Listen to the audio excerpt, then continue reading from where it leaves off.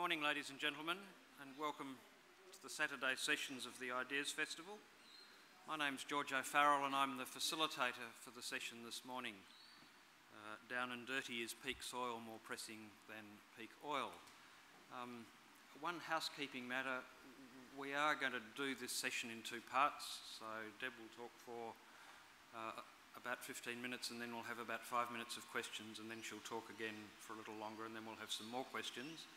This session is being vodcast, whatever that is, but I believe that's being filmed. So if you do want to ask questions, could you please wait until someone arrives with a microphone so that we can capture it all for the recording? That would be very helpful.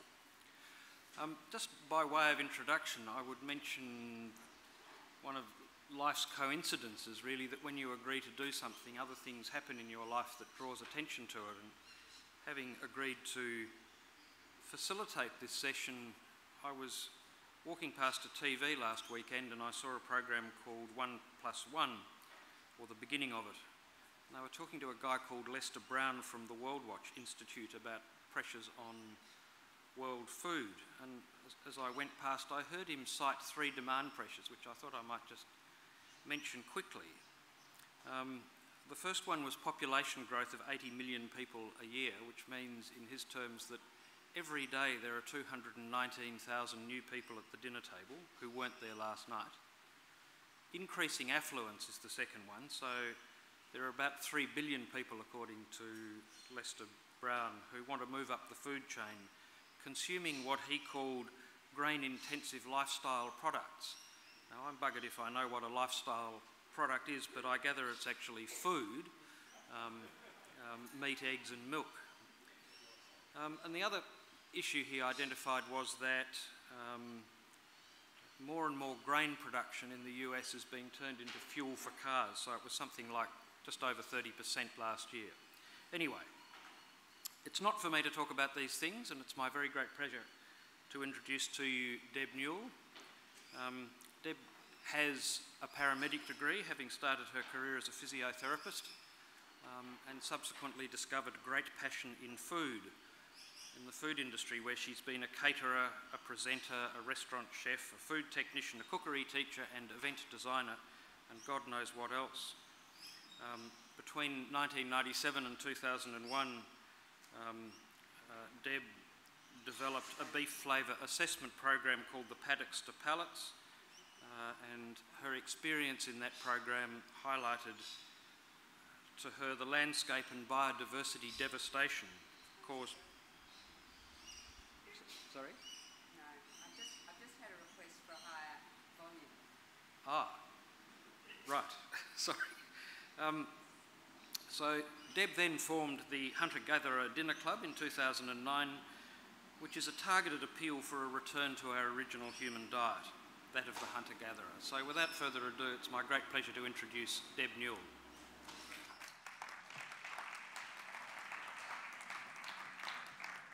My apologies for interrupting my own address, but I've had a couple of queries with people saying they can't hear.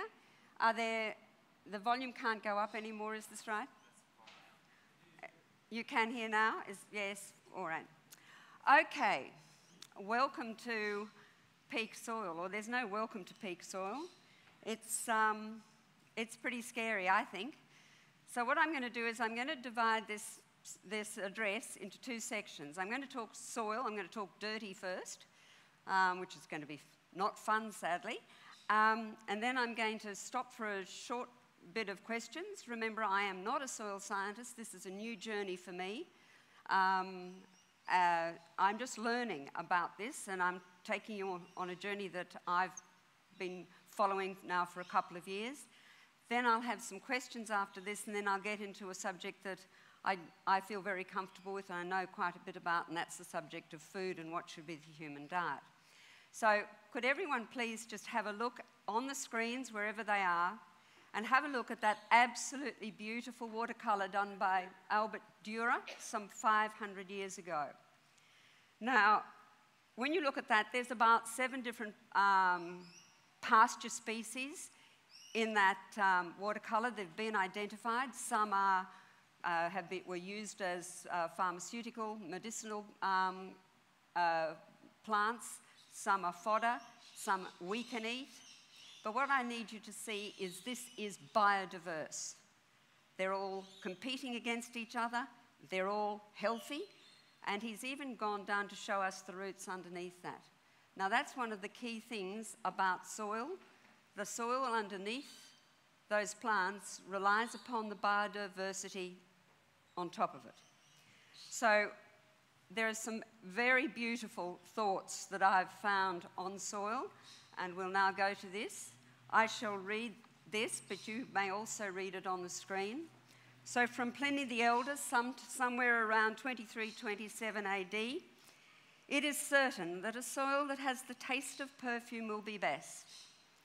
If we need an explanation of the odour of such soil, it often occurs when the ground is not being turned up, just towards sunset, at the place where the ends of the rainbows have come down to earth, and when the soil has been drenched after rain drought. The earth then sends that divine breath of hers, of quite incomparable sweetness, which she has conceived from the sun. Isn't that fabulous? And I think we've all, after a period of drought, known that there's a storm coming our way, and we smell it before it comes. That is that divine breath of hers. Further, I now have one of my heroes I discovered some years ago is E.O. Wilson. He's been the professor of ecology at Harvard. He holds multiple positions. I think he's now emeritus. He's the man who developed the words or the phrases biodiversity, which is now part of our lexicon, ecosystem, and another one he's done is coevolution. Due to an eye injury, his science became on the wee things in life. And I have my daughter here today because many years ago, when she was trying to get the job of house captain in her primary school, she did a speech based on the importance of being small. Now, she was very small. So I looked up all these things, and I'd read a Suzuki book, and in the Suzuki book, I'd come across some amazing statistics from E.O. Wilson. And these are, in a pinch of garden soil, about a gram in weight, live millions of bacteria representing several thousand species. And then I'm going to read the big one from here. The Earth is the only planet we know that has a biosphere. This thin, membranous layer of life is our only home. It alone is able to maintain the exact environment we ourselves need to stay. And on your screens, he continues, most of the organisms of the biosphere and the vast number of its species can be found at the surface or just below it. Through their bodies pass the cycles of chemical reactions upon which all life depends. With precision exceeding anything our technology can match, some of the species break down the dead plant and animal material falling from above. Specialised predators and parrots feed on these scavengers, and higher-level specialists feed on them in turn. The whole, working together in a constant turnover of birth and death, returns to the plants the nutrients needed to continue photosynthesis. Without the smooth working of all this linkage, the biosphere would cease to exist. He goes on to say that something that we have been a long time coming to understand, and the word is our whole ground habitat, our soil, is alive. People have now compared it to, okay, there's the trick question, hopefully only in primary school, as to what is the human body's largest organ? And if it's ABC, they'll have things like, liver, lungs, heart. But the answer is our skin. It's our largest living organism. And what E.O. Wilson is now saying is the Earth's soil is actually the largest living organism we have. There is another book which is one of those seminal books, and if you've ever read it or if you can order it, do so. It was published in 1997. It's by an amazing Australian woman called Mary White. It was called Listen, Our Land is Crying. And she was the first person to produce this beautiful book to bring us to the awareness of things like salinity. She then, in this, has put down an inventory, which is very, I think, rather fun. Of 1 hectare of arable US soil, there you have 1,000 kilograms of worms, 1,000 kilograms of arthropods, 150 kilograms of algae, 1,700 kilograms of bacteria, 2,700 kilograms of fungi. She hasn't added to that seeds, decaying plant material, decaying animal material. So you're starting to get this thing we call dirt is so much more than that. Just to add, we're meant to be having a bit of humour in all of this. Do we realise that 4 out of every 5 animals on our planet is a nematode? Puts us into our perspective. And in fact, we're meant to be, we should have some of our own. We're now working out that we actually should carry worms. We get less allergic if we do. And we have now identified 700 bacteria in our mouths. So there you go. No wonder we sometimes get bad breath. So moving on. So basically, the importance of small things is the biomass. This is another E.O. Wilson. The biomass of all things that we can't see is greater than the biomass of all things we can see. And we're talking rainforests, elephants, whales, you know, insects, and whatever. Further, that the biomass of all life from the soil surface down is greater than the biomass of all things above. So these are pretty big numbers. So the conclusion is obviously that this planet is run by we things. They really are more important than us. Wilson once said that if we were to disappear from the face of the earth, the fish would return to the ocean, the grazing animals to the pastures, the trees to the forest, etc., etc. You know, but if ants were to disappear, and they were his original speciality, life as we know it would cease to exist. So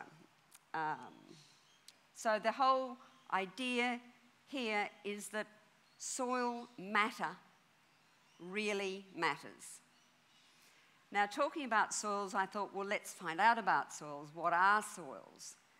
And there's an organisation now in the Netherlands called the International Soil Research and Information Centre. And the amount of soils that they list and register in this area is phenomenal. You can then go to the USDA site, and the USDA site, United States Department of Agriculture site, and they list 12 soils. And I've listed these. They obviously vary with, you know, humus. The key thing is water and solar energy. So you've got soils that have recently been deposited, like the mud from the Brisbane floods, or from sand or whatever, but they all have varying fertilities or lack of fertilities. In Australia, we have named 14 soils, but quite seriously, I think we can just go with sandy, loamy, black, red, acidic, alkali, saline, which is alkaline, or sodic. Now, I'm about to go into a few photographs or images which are courtesy of National Geographic, and I did phone them and they said I was allowed to use them. So the first one here is a map of the fertile soil of the world. Now, the dark green bits are the really fertile soil. The lighter green bits are sort of what you'd call good soil and productive soil. And the ochre-coloured bits are marginal soils. Now, here's this is sort of becoming a marginal soil. So this was cropping land. As you can see, it looks like it's got a cultivated crop because the herbage is all about the same height. There are a couple of trees in the distance. What you've got here is a clay-based soil that is cracking. Cracking soils, of course, trees don't like cracking soils, which is why our Darling Downs never had a lot of trees, because it's those black soils of ours crack. You've got here, as you can see, a lot of salt deposits. So let's go down to a few stats. Now, I've headed this slide. I've taken the quote from President Roosevelt. He made this observation after visiting the Dust Bowl. Now, if you want to know about the economy of soil, the Dust Bowl was one of the large contributors to the Great Depression. That was when basically all the croplands just lost their soil, it blew away. Steinbeck wrote a book called The Grapes of Wrath, based on the poverty this caused. But Roosevelt said, a nation that destroys its soils destroys itself. We are now a globe that is destroying our soils, and we will destroy ourselves itself. Some global stats. 3% of the Earth's surface is fertile soil, and think back of the slide I just showed you, or 10% of the non-ice covered terrestrial surface. We lose between 10 million, that was a quote from Mary White, hectares of fertile soil per annum, and the USDA are now saying we're now losing 7.5 million. I think we have woken up, hopefully not too late, to some of the realities of soil conservation and soil security. In 1991, the ISRIC, that's the International Soil Research and Information Centre, estimated that we had degraded more than 7.5 million square miles of land. That is the area of US and Canada combined. Now, it takes approximately 100 years to build 10 centimetres of humus-rich soil. Vegetables need at least 30 centimetres, grasses up to 3 metres. A lot of the perennials of both the American prairie and Australia. We have a fabulous, in Queensland, in the Brigalow region, one of the iconic plants of the Brigalow region is Dicanthemum sericium, which is a grass I studied, and it can sink its roots 3 metres. So that's why our grasses, after we get rain, come back, because they've gone to live in their roots and they just wait for the good times to turn up. So, but other just normal turf grasses, up to 3 metres, they will need about 1 metre. And trees, of course, generally need up to, big trees need more than 3 metres. So if we take 100 years to build 10 centimetres of soil, we obviously can't replace this stuff. This is endangered, and in fact, it is a disappearing essential resource. So now let's have a look at, if we now focus at that 3% of the Earth's surface that is fertile, 70% of this is now in service to agriculture, primarily for human food. The fertile land area underneath our cities and built-up areas is approximately the land surface area of the People's Republic of China. Now, when you cover, we are all standing here today on soil. We're standing here today or sitting here today on alluvial soils. Our buildings compact soils, they turn them anaerobic, there is no gaseous exchange, and we probably have killed whatever used to be alive underneath there. Especially the greater the area of soil covered, the worse the effect.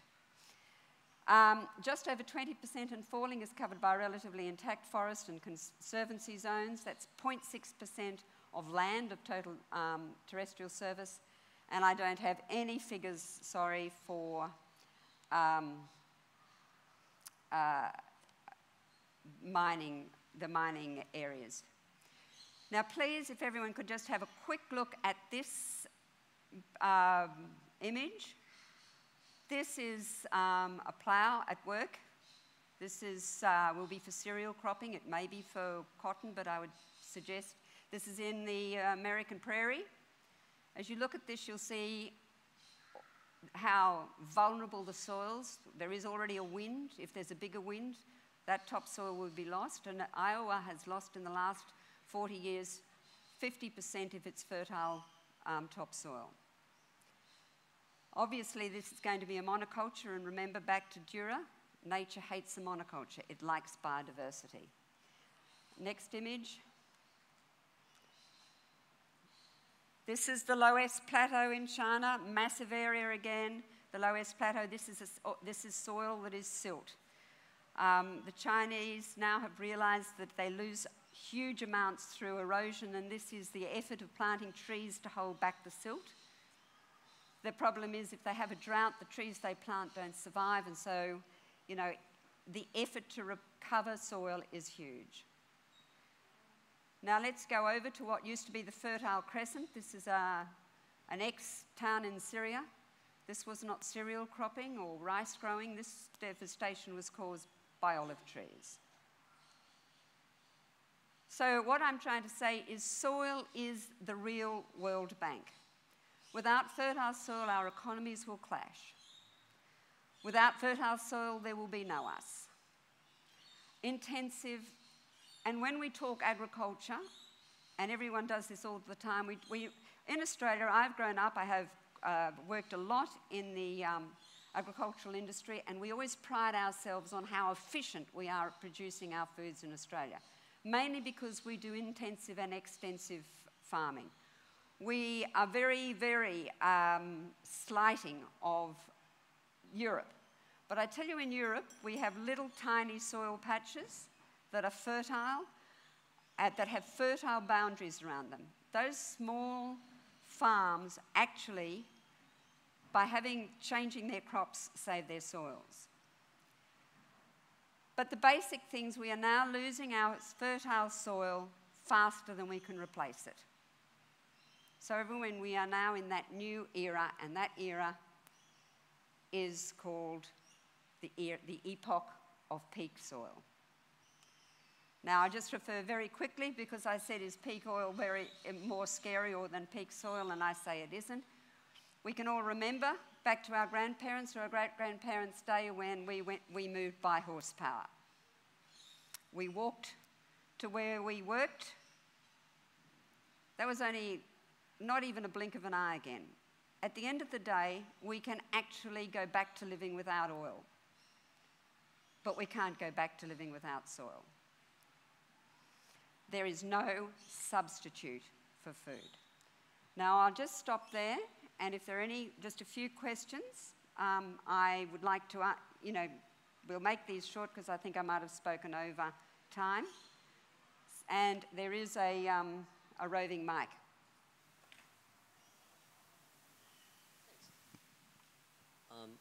Is this on? Yeah.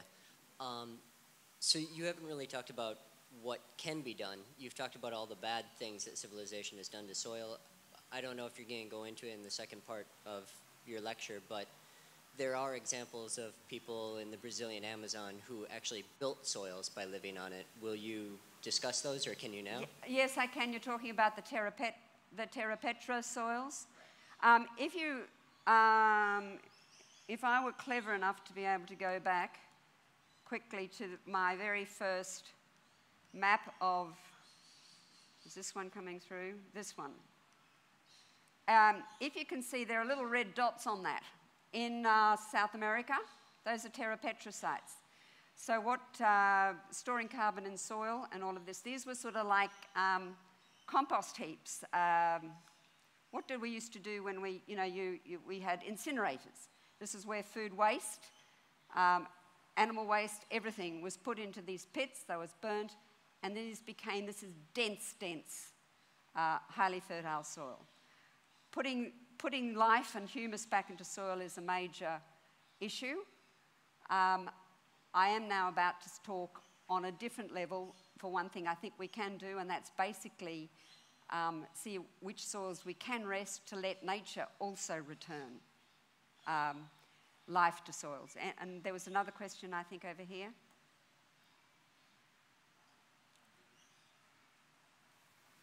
Is that on? Yeah. Yeah. Deb, just wondering if you've also looked at peak nitrogen. I wanted... 96% of the atmosphere is nitrogen. Our skins are very much nitrogen. I am coming on to that, and it's one of my... Please remind me, put your hand up and wave when I talk food production, okay? Okay. One more, and then we've got to move on. Deb, whilst we're on that image, you can see in the middle of Africa a dark green dot surrounded by grey. I wonder why that area is so productive. Do you know much Most about of the that? dark green bits are going to have rainforest or deep forest because the soil depth is that, you know. Once again, solar energy plus moisture makes it... Now, we may just... I've just been asked to move on. So we're going to go into section 2 when I get back to it.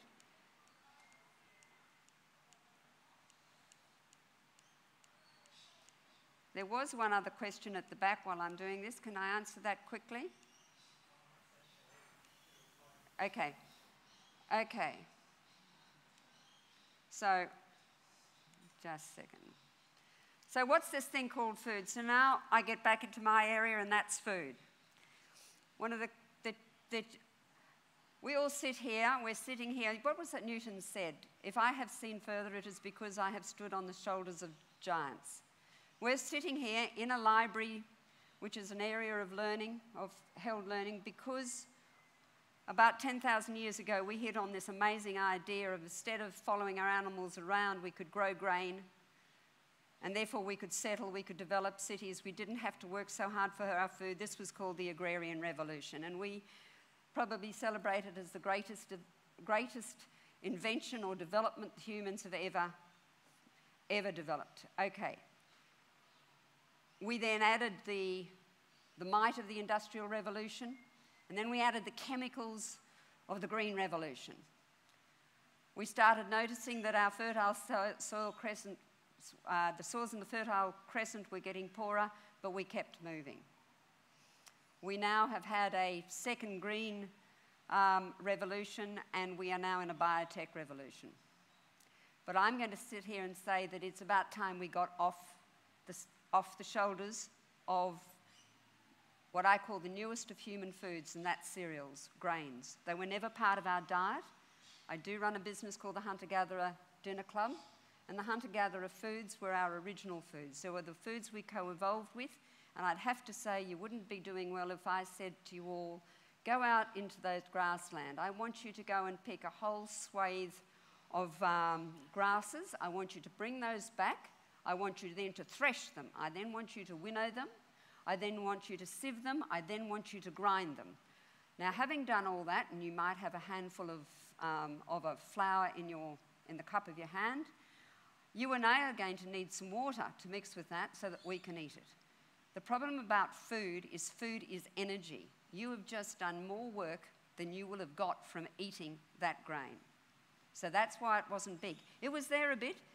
Indigenous Australians used it. There's a grass called Queenslandicum panicum, which is a native millet, but it was more like an adhesive, a glue, a coating to stop things drying out. It was not a main food.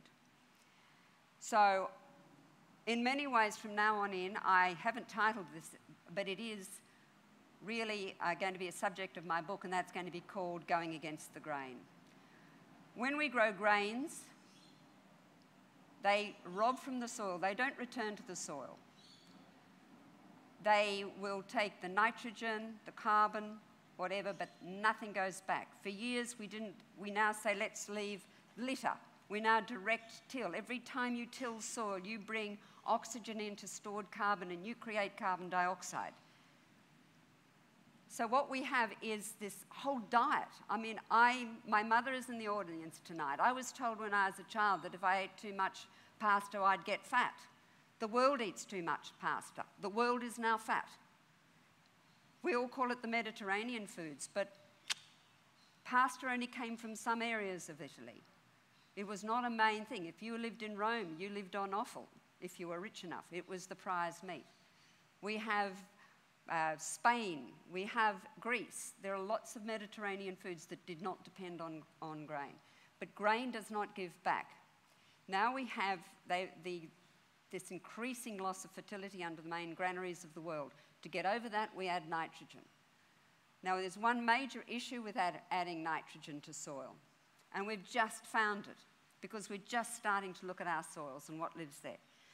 Too much nitrogen, even from if you've got a leguminous crop, monoculture, too much nitrogen does something that nobody had really thought about and was only discovered 20 years ago. In the top 30 centimetres of soil on the planet live a thing that we've just discovered called methanotrophic bacteria. And I was so pleased when I found this because, you see, we've always had ruminants. Everyone's against grazing animals. Grazing animals were part of life on Earth. Grasses want to be grazed because they're stuck in the ground. They need their seed to be transported. A grazing animal does that for them. They developed burrs, so the rabbit or the whatever, when it went past, picked seed and transported it.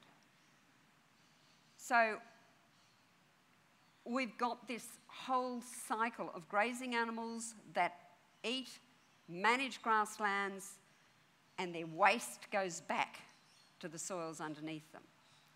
We then did something very wrong to these grazing animals. We developed land tenure, and we put fences because they were meant to follow the green.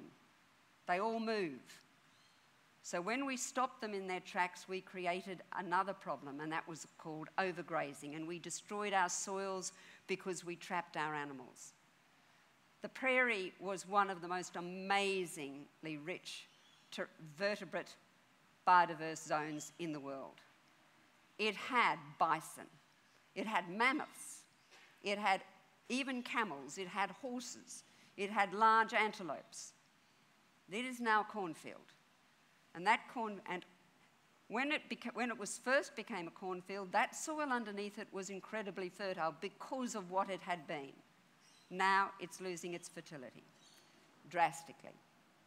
So I then turn around and say, everywhere I research this panic about food, is this, how can we grow more cereals? And that is my big idea, is let's say we don't need these cereals, or not as much. Let's bring down the cereals in our diet, and if we do that, can we save some of these grasslands? Because it's the rangelands and the grasslands that cereal agriculture headed to. You know why? The soil was fertile, but there were no lumps and bumps and hills and gullies. It was easier. We tended to leave the grazing animals to do the hillier stuff. So I now come into the concept of food choices, and what we call staples. So I'm just going to ask everyone, please put up your hand and tell me what you consider a food staple. I've scared you, haven't I? Okay, rice and bread? Okay.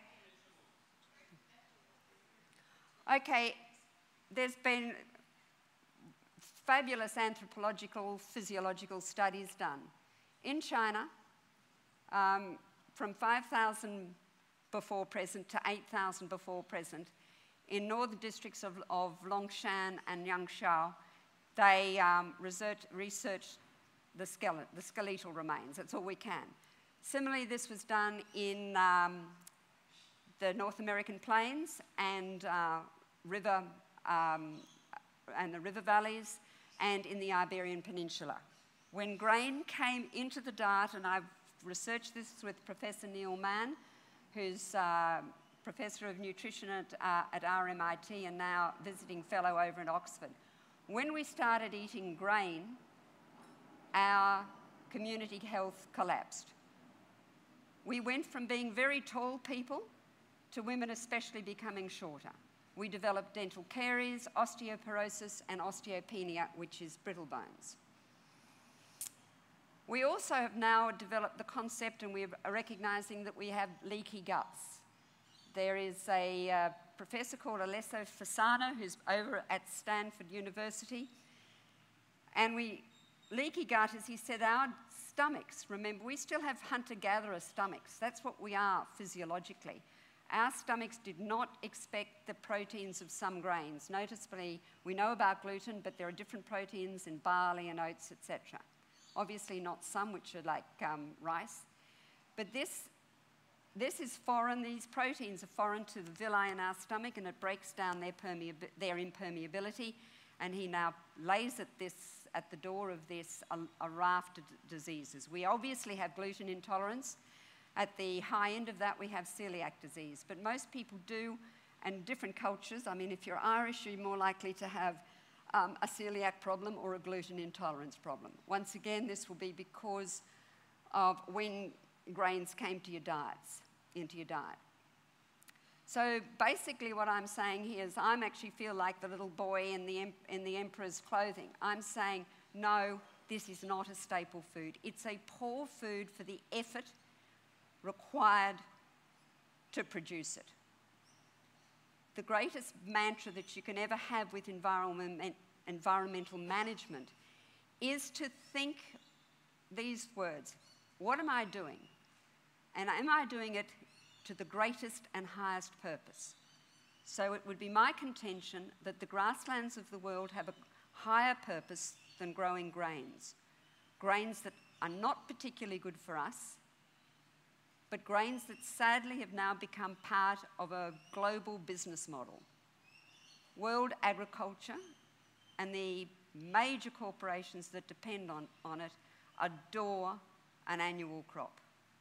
So we have everybody from the seed owners and the germplasm owners to the fertilizing companies, because you see, as these soils get poorer, we add nitrogen.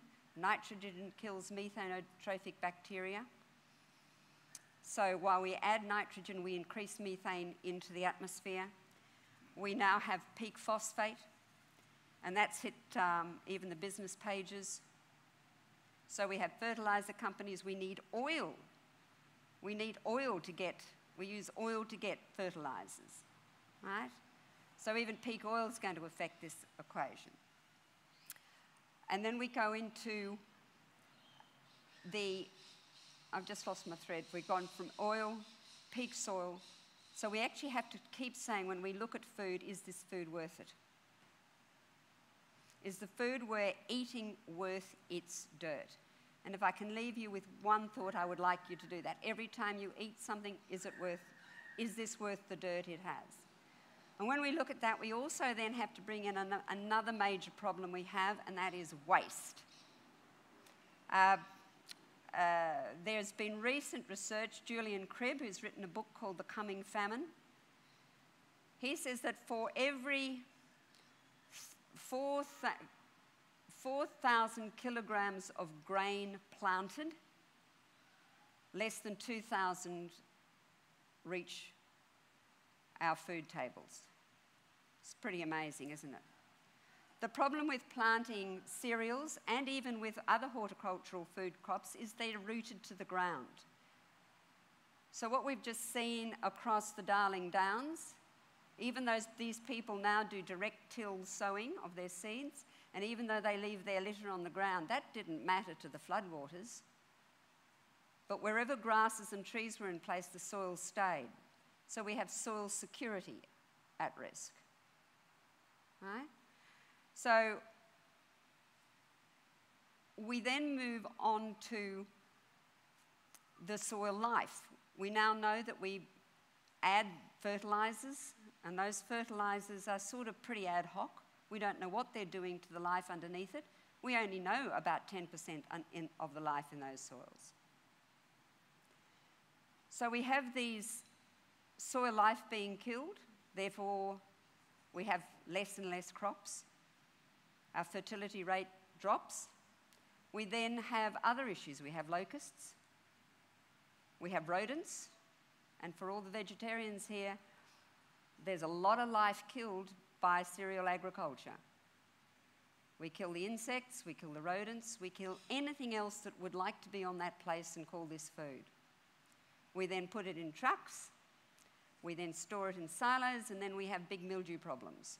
So we have to use fungicides, etc., to kill the mildew. Then we get it to our stores, into our cereal packets, and we buy it. We take it home, and we might throw out half the pasta dish. The cereal might have weevils, and someone might just say, because we're a rich country and we've got food abundance, nah, I don't like that, and throw it out. So that's another issue. And the food waste, of course, goes across all types of food. So we come back to what I keep saying should be our food, and that's hunter-gatherer choices. We don't have to have a lot of animal products in our diet. We do know that we're designed to eat animals. Our teeth are shaped to eat animals. Our stomach juices are sitting there waiting for animal product to come our way. We know we cannot make our own amino acids. If you're a vegetarian, you probably need to source your amino acids from 5 to 7 different plant kingdom species, legumes, etc., and green plants and whatever. Each of one of those will have required farming effort. Each one of those will have required fertile soil. Each one of those will have required chill management. Soya, by the way, was never a human food because it's actually toxic to us raw. It actually it requires some sort of steam heat treatment before we can eat it. So when you go shopping, what I would like you to do is to think of your soil. Think of a new concept of maybe buying peak food. We've got peak soil. We're in the era or the epoch of peak soil, so we should make sure that every mouthful counts. What you eat, you need to eat. We don't need as much food as we eat, we know that. In fact, the saddest and worst food waste of all is obesity. But if you think that, and if you think, as my friend Lindy Milan, who's a great foodie, says, it's a really good thing. Go to your fruiterer, go to your butcher, go to your supermarket and ask yourself, could I have hunted this, could I have gathered this? It might be a cheese or milk or whatever, etc. But I'm coming back, think about that, but think about one other thing. We're thinking about the soil. So when your perspective starts at the soil and you think up from the soil, and you think to the greatest and highest use, when we grow wheat and take the grain to become a food source, we've used really good fertile soil for that. What else do we get out of that? Tell me. Is there anything else we get out of that product? Now, if any of you here have needed collagen, yes? Yes. Well, this gentleman's got an American accent, and this is one of my problems. The cattle. I blame America. I'm sorry. Oh, is it? Sorry. Okay. Well, that's one of my major things. No, I mean, not in Australia. Still, most of our cattle are free range. Cattle never, no animal ever, not now. Well, we'll talk about that later. I'd love to talk about that. There's only about 40% are finished in feedlots. 40% are finished in... I worked with Meat and Livestock Australia for a while, but basically, whatever it is, America developed intensive farming. In the 60s, they had a corn glut. So they said, what are we going to do with all of this? And they said, we could feed it to the cattle. Then we came onto the thing, we feed the grain to the cattle, therefore we've got more land to grow grain. These animals don't want to be locked up. It was not their idea. It's an end use of grain. We actually have a grain glut. We are not running out of grain. Have you seen that ad on TV about an insect repellent spray that comes in cornstarch? I mean, we're desperately trying places to put corn syrup, cornstarch. You know, so that's the other issue. But it doesn't. They're biofuels. Well, other people, but that is the worst idea we've ever come up with. To grow food to feed cars. That's a bad idea. But the other thing is, if you now think think of the animals that we've been eating for the longest. So we're thinking of chickens and pigs and sheep and goats and cattle. So most of those, the goats, sheep and cattle, are the big no-nos because they're ruminants, but we've always had ruminants. In fact, we've got less ruminants on the face of the earth now than we did years ago, millions of years ago. But we wear their leather, we wear their fibre. We use their blood and bone as fertiliser. If you go and get on a drip, if you're going to have a plasma drip, it's likely to have come from a bovine source. If you have children who haven't grown very tall, you may well be putting them on hormone growth promotants. That will have come from a bovine source. Women who are trying to put off menopause will be using the farmed, female hormones, the estrogens and progesterones from specifically horses in a quite disgusting procedure, although in Australia there is a very good way of doing this. If you need an aorta, you will get it from a pig or a bovine. Women, your collagen comes from bovine sources. We have tools made of bones. We even use the guts of these animals and their tendons for musical instruments. So what we have here for the soil investment in animals is a food, is a fibre, massive amounts of pharmaceutical goods, building goods. So I think at the end of the day, I'm the one person standing up for meat in the diet or animal products in the diet. It doesn't stop there. If you think soil, go back to the hunter-gatherer. That was our original diet. That's what we should eat. I have bread, but I reduce it heavily because I know it's costing our Earth's earth, our mother soil. So good we named it twice. Okay, questions?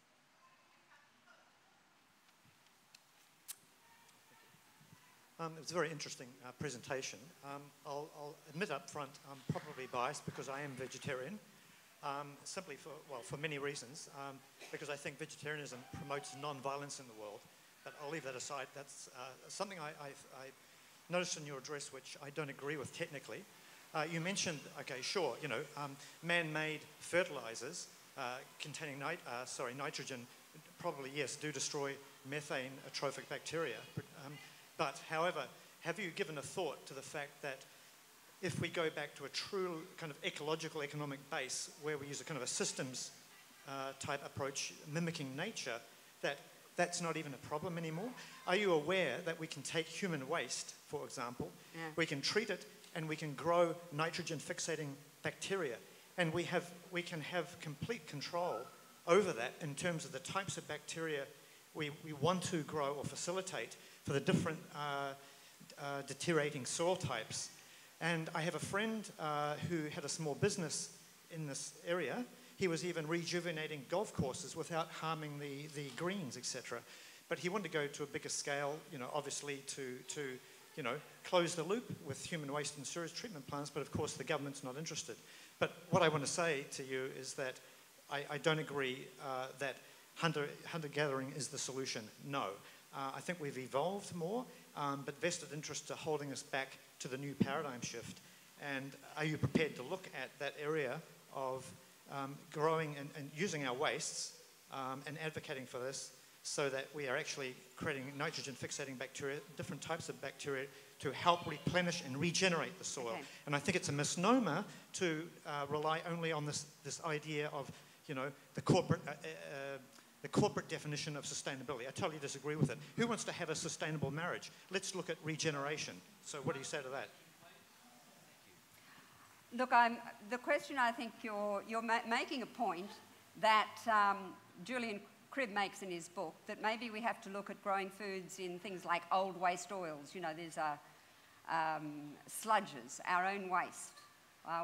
We're going past a lot of that. By all means, we always actually have to we can do things on an individual basis. The biggest problem, of course, when you're talking about bacteria being appropriate to the foods above them, when we only know about 10% of the bacteria of the soils and we're just starting to map, what plants need what. I'm actually taking this from fairly valid sources. So I feel, and I also say that we have not evolved past being hunter-gatherers.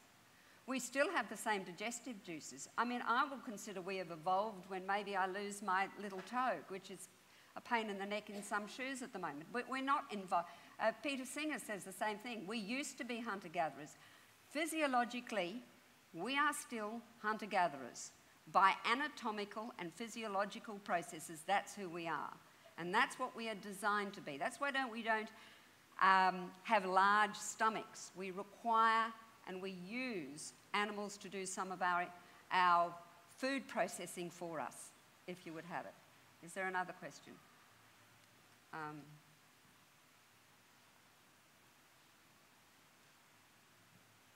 Well, I'm going to confess an interest. I definitely like meat. And I also like cereals, but I've got a leaky gut and I'm definitely convinced that they're part of the problem. But I think your ideas are very stimulating and, they're out of left field in a way. They're not what we're used to hearing. They make me think of we're part of a big commune and one of the members there is extremely hostile to cloven hoofed animals because he says they compact the soil and we're all hanging out for him to leave so that we can get a cow or two. But I have certainly seen, like in all the outback areas of Western Australia where there's all the station country and lots of sheep, cows and goats too, the destruction that they can wreak to the soil, to the scrub country when it's overstocked, I think is something we have to grapple with the numbers of animals we would require to feed the number of people that are alive. Can I throw it back? Okay, it's very interesting about how much meat we actually do need, or milk or cheese or butter or any animal byproducts. I suppose I'm probably trying to say that we don't need a lot, but also we've done the grasslands, which tend to be more semi-arid zones, an enormous disservice by overstocking. We were told to clear. We all know that our poor producers, our pastoralists were given grants and money if they cleared the land. We didn't know what we were doing. With regard to looking at this sort of thing, and I'm going to also mention this, getting back to the previous speaker as well, talking about this community approach. And thinking methane, because that's one of the big things that everyone attacks now, that a lot of these animals emit methane. If you look at it, the largest species organisms, the largest body mass of species on the face of this planet are humans. There's more human flesh, human matter than any other species. I'm not saying the other species combined, but other individual species. Now, we know that ruminants, we talk about cloven hoofs. Mind you, of course, the cloven hoof splits, and by splitting, it's been designed. They're still been designed for grasslands. These animals were designed. A horse's hoof with its cup actually creates a vacuum when it walks. The cloven hoof spreads the weight. That is just a physical characteristic. But if we get back into this large community, we're all sitting there. I'm the one, the little boy is saying the emperor's not wearing any clothes. I'm saying the food we call staple shouldn't be. And everyone now says, well, what about methane? Now, we are the next largest. We're this huge number of people now. We have methane in our mouths, hence we get bad breath. We also have it in our gut. Everybody knows that their flatulence goes up if they have a lot of beans. Maybe a bean curry is probably about the worst. And then we might be sitting around in this big, large global community room watching telly, and Rover's over there, and there's this odour goes past, and the dog's blamed, right? I think we keep forgetting, well, what we're doing is it's not Rover lying there. We have higher methane, and we're pointing the finger at cattle and maybe sheep and all the cud chewers, when we ourselves, by sheer bulk of our volume, are also major methane producers. And if you have a diet that causes a lot of flatulence, you're really adding to the atmospheric problem. Just a thought.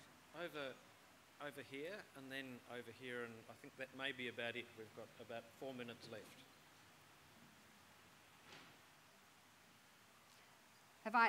Did I do nitrogen? I've seen the Food Inc. movie and read Omnivore's Dilemma of late, and had a look at the Joel Salatin method Yes. of cropping and stuff, and he was actually out here last year in December. Do you think that style of beef grazing can actually be scaled up, and what do you think of that particular concept? Oh, thank you very much. One of my supporters for the Hunter-Gatherer Dinner Club was a gentleman called Tony Coote. He used to have a proper jewellery business, which he sold, and he has a property outside Canberra called Maloon Creek Natural Farms, which are drop-down dead gorges. They're part of the Peter Andrews, natural sequence farming. You know, once again, this is a system where we base farming on the way it is, where you let your creeks bog up or snag up so that the water goes sideways rather than straight through. And Joel Salatin was out there speaking at his property. If you go to this, and you know, this was, if you saw those Australian Story things with Jerry Harvey, you will have seen, you know, here's a property and it's looking fantastic, and there's the neighbour and it's devastated. This was this property at Bungendore outside of Canberra. So I should have gone down there. I knew about it, and I don't know why I didn't go down to hear Joel. He was in Brisbane. He was on at like 6 o'clock in the afternoon somewhere in Windsor or something. Yeah, and I don't know. I sort of weakened and I didn't go. I should have. But yes, so there is a way to farm, and we don't devastate, and we do produce food. By the way, the Maloon Creek Farms, they have free-range chickens. You go onto these amazing paddocks, and he guards the chickens with those Marima dogs. And so the dogs live there. There's a moving hutch in the middle, big hutch, and the chickens go in and out whenever they feel like it. And the dogs, and when you walk into these paddocks, they've got quite a lot of legumes, medics, you know, about, you know, yay high. All of a sudden you see these little sort of red heads, and then you find out that he actually has about 10,000 chooks on each of these properties, on each of these cereal things. And I'd love to think how rich that soil will be after it's had chook poo on it for that amount of time, because he does rotate them. Another question? One more question, and I fear that's Okay. all we have time for. And just this. Or maybe, okay. Sorry. I was okay, and I just haven't finished the question. You want to talk about nitrogen? Okay. But then that's we've sort of been, you know, the conversation that's going around seems to, there's often this thing of methane cropping up, and how do we have a farming method that allows us to extract enough food? How do we stock enough? And I just wanted to mention that there are a lot of methods of stocking at the moment, which you mentioned earlier, that it's the movement of the cattle that's highly important. And when you allow the cattle to move, the grass in the soil actually sequesters and holds more carbon. So you crack back on that methane problem quite significantly. And when we look historically, we see that hooved animals were a lot more abundant than they are now. And in fact, we had them everywhere. But at those times, we never had a global warming problem. Even when we had very, very large herbivores roaming all over Eurasia in much greater densities than we do now, we ate them all. So it's certainly possible to have those stocking densities and not have the atmospheric problem that we have at the moment. Thank you for that. Yes, that is true. The biomass of ruminant herbivores at the moment is less than it was if we went back 12, 15,000 years ago, even less than it was just coming out of the last ice age. The other thing, of course, is we have to understand that there are huge numbers of tribal communities of humans that don't have. I mean, if you live in the Arctic Circle or anywhere near it, hello, you don't even have greens in winter. You live on meat. You live on your salted and your stored and your dried meats. We can't go to any Pacific Islander and say, you know, well, what was your grain? It wasn't. It was cassava. It might have been tapioca. They had starches. So what I'm trying to say is if we have to choose a food source, we should make sure we include, when we're running out of soil, maybe we should return the grazing animals to the lands and let them graze, not feed them grain. And we will have food and our soils will be getting back into a natural sequence. Our friend, then. That's right. To put this into context, to get to nitrogen, so if we went back 10,000 years and we go and we took all the mammal flesh on the planet, okay, the mammalian zoomass, and we put it in a big pile somewhere. You know, blue whales, cats, pigs, dogs, lions, tigers, zebras, human beings, the whole lot. 10,000 years ago, if we separated out the human beings and our domesticated animals from the entire mammalian zoomass, that represented less than 0.01% of all the mammalian zoomass. Thank you. But at the start of the Industrial Revolution, that went up to 10 to 12%. And I'll ask in the room here, some people know the answer, what do you think humanity and our domesticated animals currently represent as a percentage of all the mammal flesh on this planet? I'll put it around about 50%.